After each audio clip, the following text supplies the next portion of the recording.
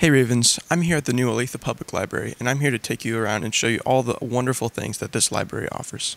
Opening was April 29th of this year, so we've only been open for a couple of months at this point. I don't know the exact reason why they wanted it here. It's in downtown, it's still close to where we were, it's easy for people to find being right off of Santa Fe, we're close to City Hall, the design of this library was really because they wanted us to be a beacon in the city skyline. So if you see us at night, you can see like the lights from the building, you can see us pretty far away. I think it's been a really great location for us. We get a lot of people in, very excited to see the space, and I think staff and customers both love it here. Personally, I've just seen some growth just from the interactions that I've had with different customers.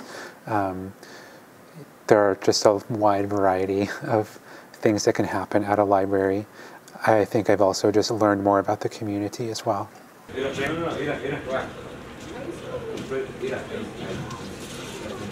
Like all libraries offer relatively the same things, and we do share a lot of the same resources, but I think our location is really key here because we do serve lots of school-age kids, being very nestled in between a couple of high schools and middle schools, and just like the population of people we get here at this building is pretty unique.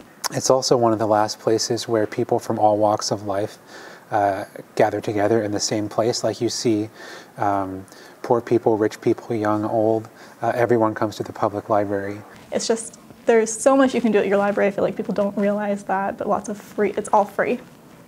The Olathe Public Library has much more to offer than just books.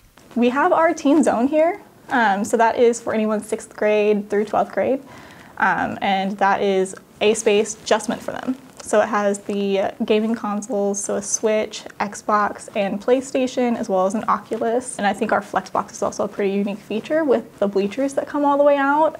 For people, they can have bleacher-type seating instead of just tables and chairs. They're one of the last remaining places where people can come for free and just spend time.